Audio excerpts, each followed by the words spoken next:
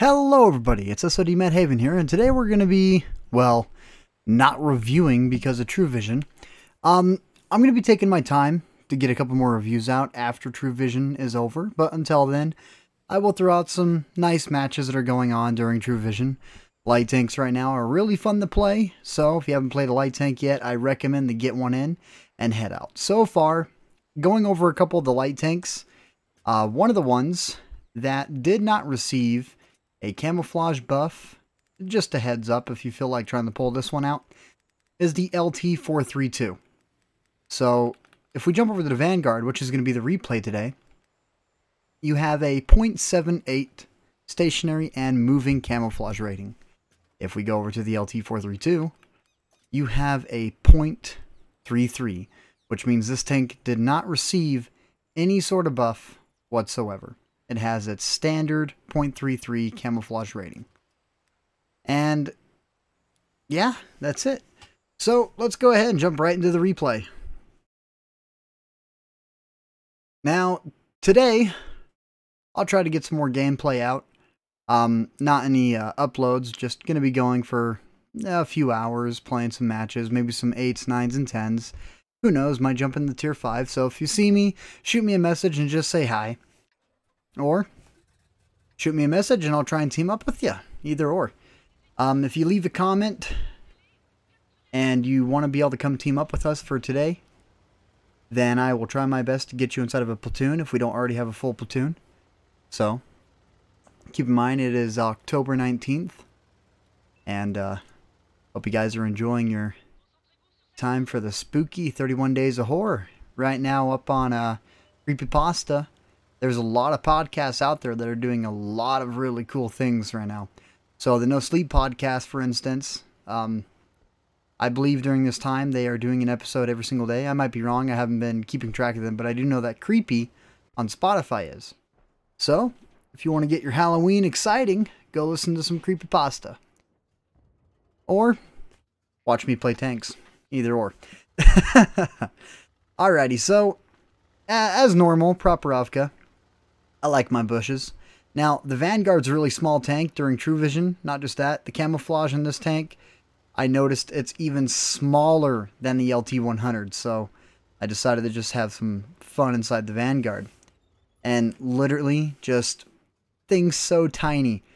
And with True Sight on, and the camouflage buff that it got, holy, like, I just don't even know what to say right now. The Vanguard is a ghost on the battlefield.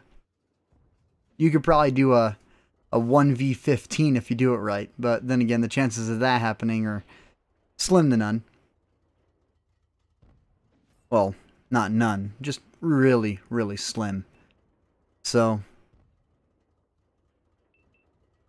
True Sight, you know, I've been enjoying it a tad bit. It's not too bad, actually.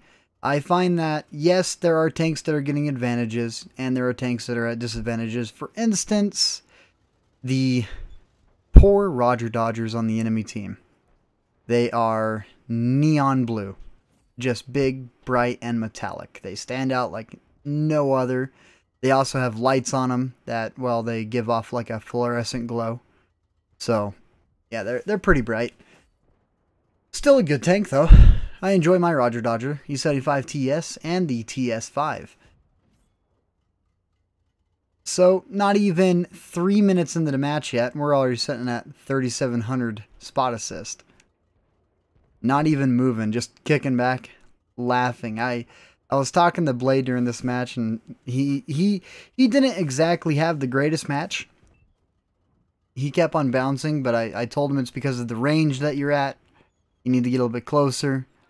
And right on cue, look at the map. He's already pushing up to try and get closer to get shots off. And, well, he got a little bit too close.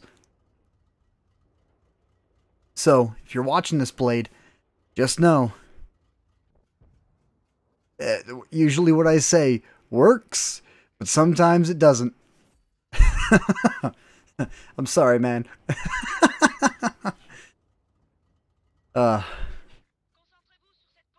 You know, this week in tanks, I've been getting a lot more involved into it.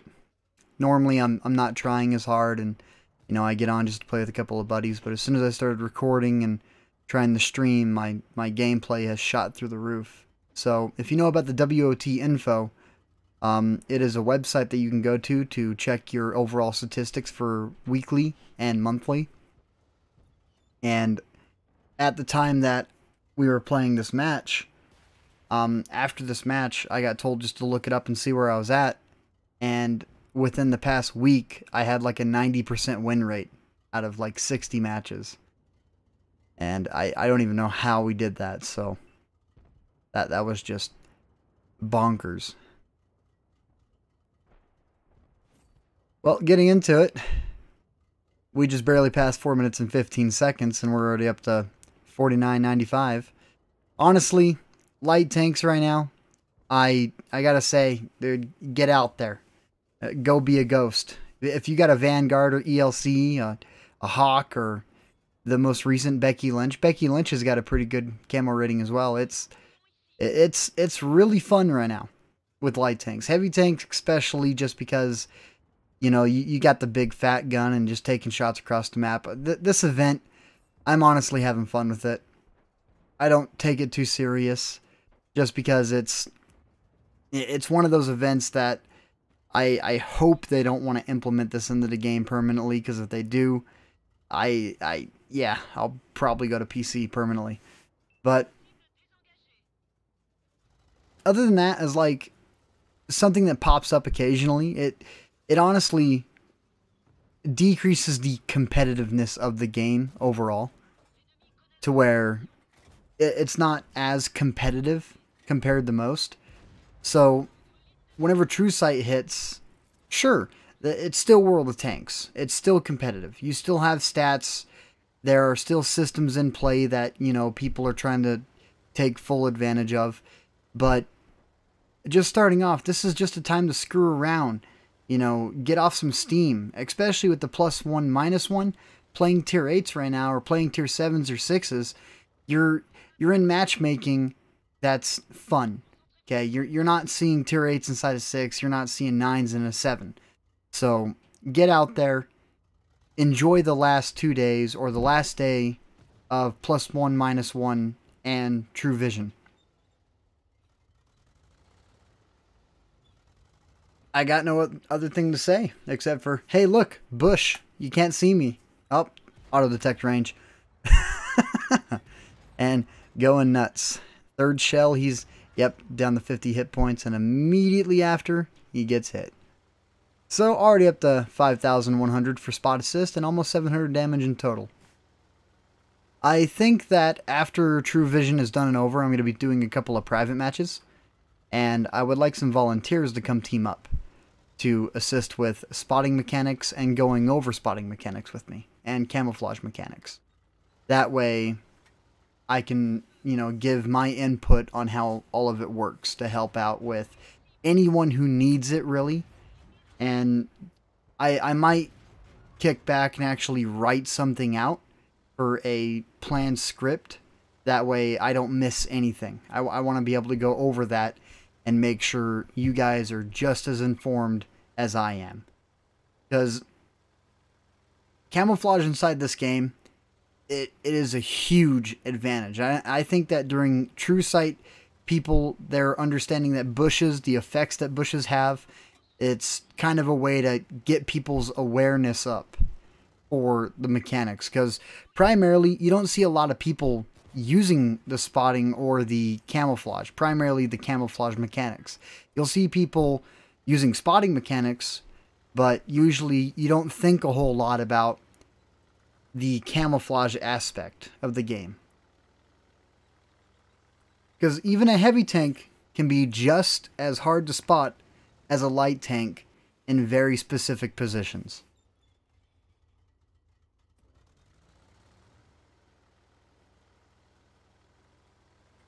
And right here, you know, just using the bushes, for some reason, he didn't see us drive out in front. And now that we're spotted, he's now going to be looking around. Vanguards, they are so tiny, so hard to hit. It's all about your driving. Their traverse speed is a little stiff. It doesn't like to turn too well at top speed. But then again, this thing is super small and crazy camouflage at 0.39 base, rather than the 0.78 it's been buffed up to.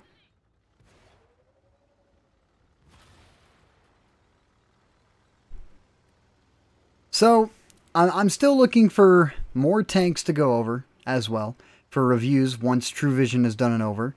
So far, we have the Mouse, the E100, the Rover, which is the T-37. I probably completely bombed that. I'm going to have to take a look real quick. It is an American Tier 6 light tank. He wanted to see the Rover, but I don't have the Rover, so we were going to go over the regular version, the T-37 with the final package.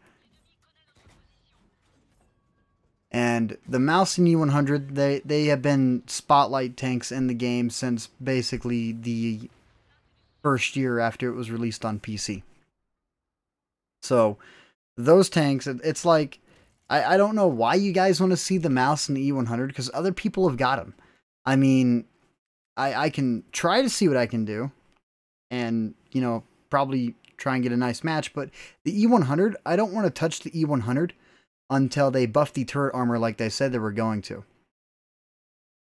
So, that's one of those ones that it's going to be a hit or miss, depending on what happens. So, I'll try. I'll see what I can do to get it out there. So, Vanguard, this tank is just beyond competitive. It is broken competitive. So, yeah, this isn't a review about the Vanguard. Not yet. That was just a match. So, True Sight, so far, you know, I'm not taking it serious anymore. To me, it's kind of just a fun little way to de-stress for everything that goes on for regular matchmaking. So, like, the second you hit a tier 8 and all you see is 10s, I think that True Sight plus the 1-1 was a great way to get off a lot of stress. And I hope that the community here, you know, realizes that. And hope, like, I'm kicking back and just waiting. There's a couple of things I'm waiting for. I'm waiting for them to apply the buffs to the E100, to the IS-4, the Object 260. I want to see statistics that are more matched to PC than what they actually are on console. So, like, the reload difference between console and PC. There's a lot of tier 8s that we have 10-second reloads here on console, and if you watch some of the gameplay on PC, they're sitting at like 7.3, 7.8, a couple of them at like 6.9. So, console, we get a lot of stuff into the game debuffed, just pre-debuffed, but you know what? It's still a good game, you know? And sure, the matches take a little bit longer, but hey, it's just as competitive. If not, a little bit more if you're trying to get good stats. The ranked gameplay, I would like to see the ranked gameplay get bumped up from a 6 versus 6 to a 15 versus 15 as an entirely different selection in the game mode menu.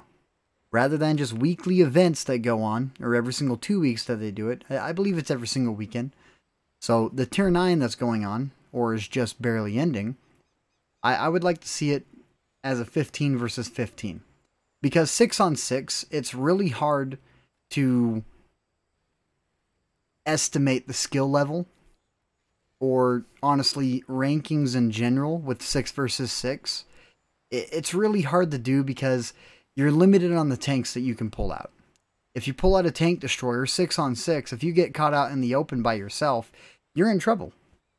If you're in a light tank, you're already going in as a disadvantage.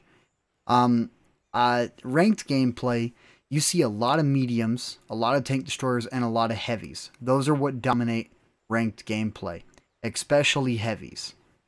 So, yeah, you know, ranked gameplay, there's a little bit to be worked on there, but it'd be nice to see 15 versus 15 rather than just 6 versus 6. And if it was 15 versus 15, I would participate a lot more in ranked gameplay. I would have a lot more fun.